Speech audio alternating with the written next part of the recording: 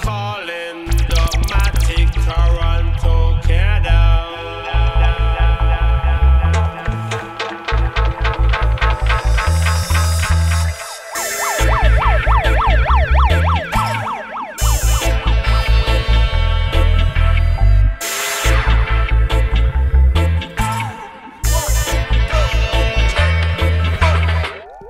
So welcome back to another quick tip tutorial.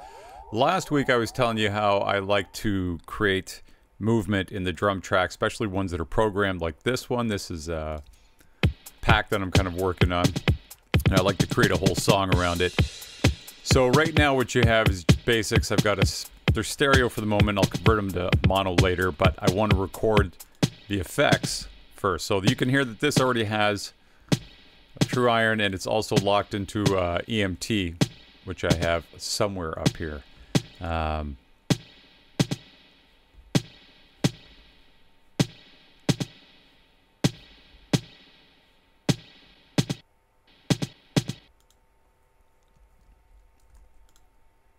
Alright, so welcome back to another edition of production tips and tutorials. Last week I talked about adding movement to program drums, and as you can see, got a very basic drum setup right here.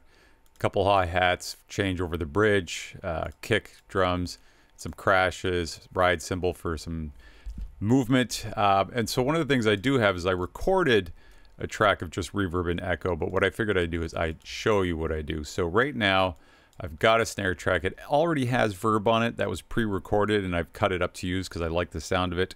And just to give you a taste. So nice, simple, tight snare with some reverb.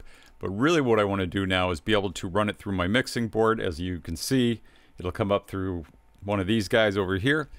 And then I will route it through these two, which is a Benidub and then a Korg Kaoss Pad 2, which I've had for, oh, thanks to Nate Wise there.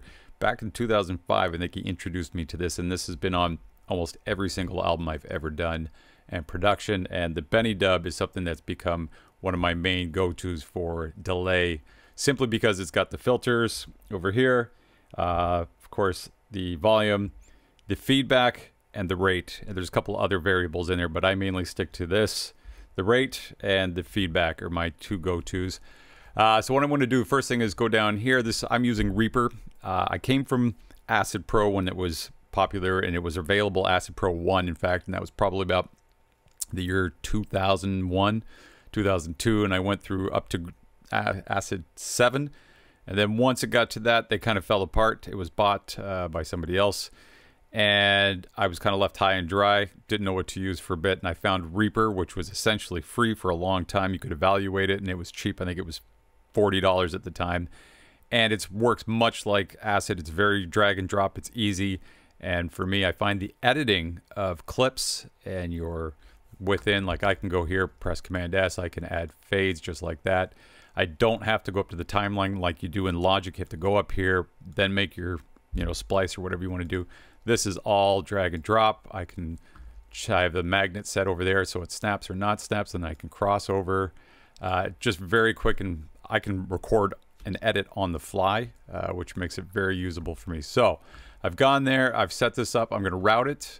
This is my router, and so I've got this just set up to channel 5 and 6. This goes out to my mixing board through one specific channel. And then I'm going to go down here, and I'm going to create this track here, and I'm going to create a stereo version of it, coming in back on 3 and 4. So now if I undo this, and make sure that that's there, get the Korg Kaoss Pad there, and hopefully this should work. Benidub does. So you can hear that already.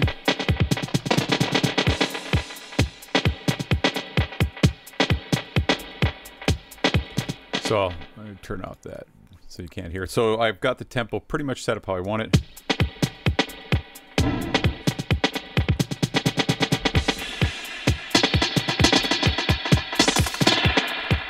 All right, so now that I've got the Korg Kaoss Pad, one of the things I love about this is it's a little bit noisy, which I'm okay with because it's dub and it's supposed to have a little grit to it, is the fact that it's tactile. I can move my finger around, get some different tones, brightness and dullness, length wise, the time goes slower and faster. So between these two, I'll do one pass. And so what I'll do is this will be just one pass of, say, echoes, and then I might do another pass of just reverbs.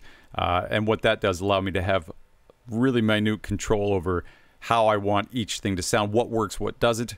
And I do that rather than doing fader rides. I'm not a big fan of the fader ride where I might have, you know, kick, hi-hat, snare, guitars, etc. split up and then going up and down. I like to have precision options to go in and out of stuff. So let me give you an example of, I'm going to dub this track. This will be with the music so you can hear it.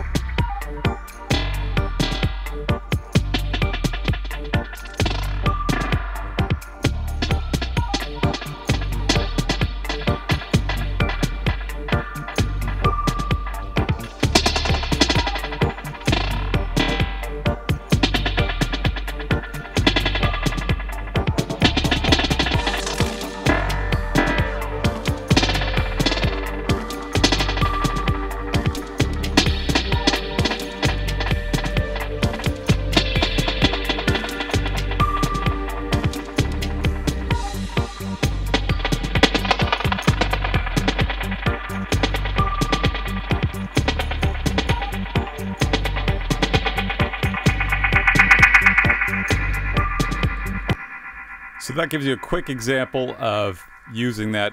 I've used it excessively to make a point just to show you how I do it.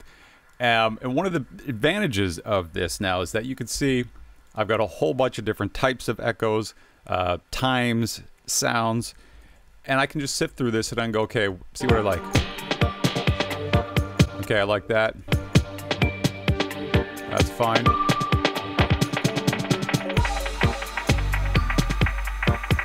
I'm going, okay, that's too long, so I might want to just do that, and I fade it out, and I'll put a quick fade on that. And I did that so as we come in with something else, that one's going out and it doesn't cross over too much.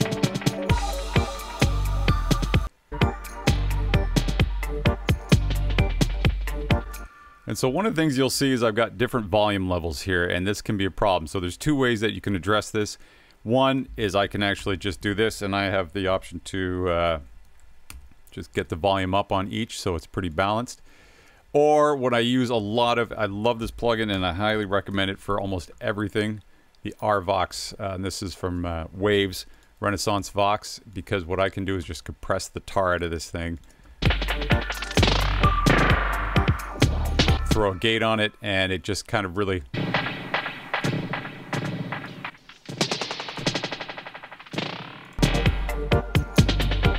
That gives you a lot of options, and it keeps the level fairly dynamic without compressing it too much, but it brings up those lower volumes rather than having to sit here and kind of piecemeal and go, okay, I want that volumized, I want this one up. Which you can do for some of these where it gets a little clippy-like. I will actually just come in here and I will bring it down a little bit. Ignore that. And so that's... So now what I can do is, I like this, I'm going to go, you know what, I want to convert this to mono, because I want to pan this, and I want to pan it specifically. So I'm going to do this. And let's let it run. There you go. So I'm going to mute that, and now I've got, this is the finished product. Right.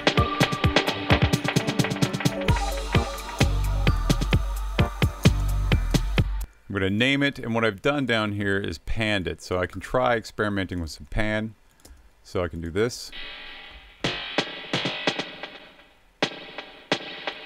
Or one of the other things that's fun to do, and this is another way to create movement on the go and keep it going throughout the whole song, is if you have a panning option. Pan Man, let's go down to AU.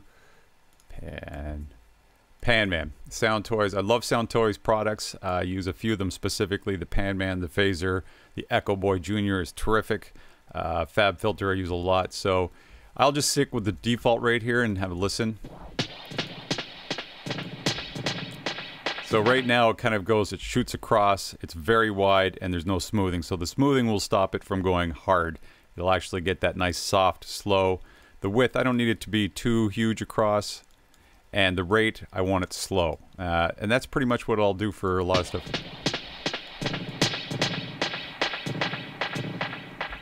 You can hear it kind of going left and right.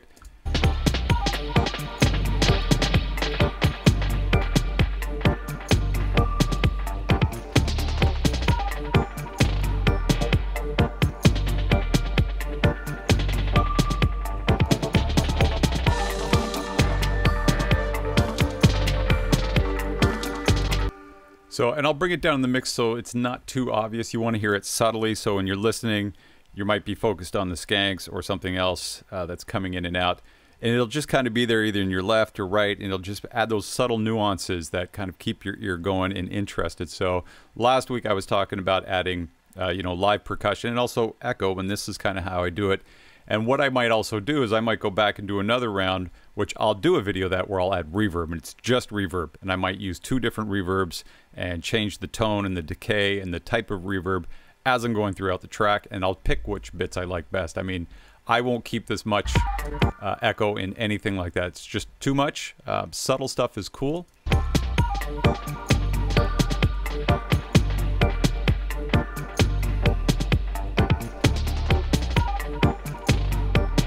But what I can do is, obviously I would do the whole track, but if I go, okay, I don't like that piece there, maybe I drag it over here and we see how that sounds. So if I throw it in, I go, okay.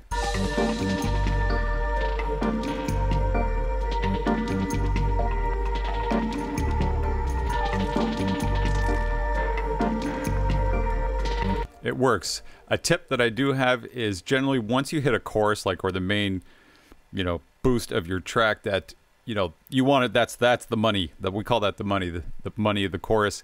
You don't want to have echo going on throughout there. It's too much, because that's generally when you might have horns, vocals, pads, synth pads, whatever you're going to have. That's the crux of your song.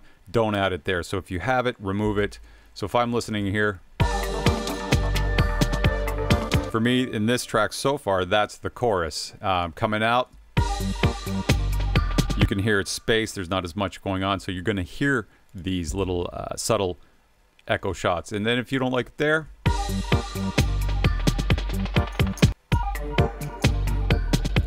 and the track builds every like 4 to 8 bars, so you might use it here.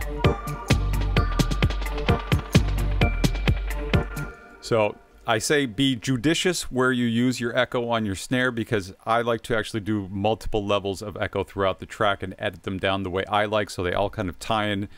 Sometimes it's going to be call and answer where I'm having an echo from the snare, and then maybe there's an echo on the hi-hat, or there's an echo on the horns, then it goes to echo on the guitar skanks. But this is just one aspect of this track, and that's just the snare and just the echo. And again, I might do another echo later that has longer shots with more feedback that I can tail in, but this gets you started right here, right today. I hope you picked up something. I hope you go ahead and try it on your own. I will do a version that's plug-in in the box only, because that is a different beast altogether, and I find that requires a lot more work, but it is possible. It just depends, and I know there's guys out there who are strictly in the box using dub and dubbing out, and they do a fantastic job. You'd never know the difference, and they've really figured out how to do that. And but next time I'll look at in the box. But for now, hope that helps, and I'll see you again next week.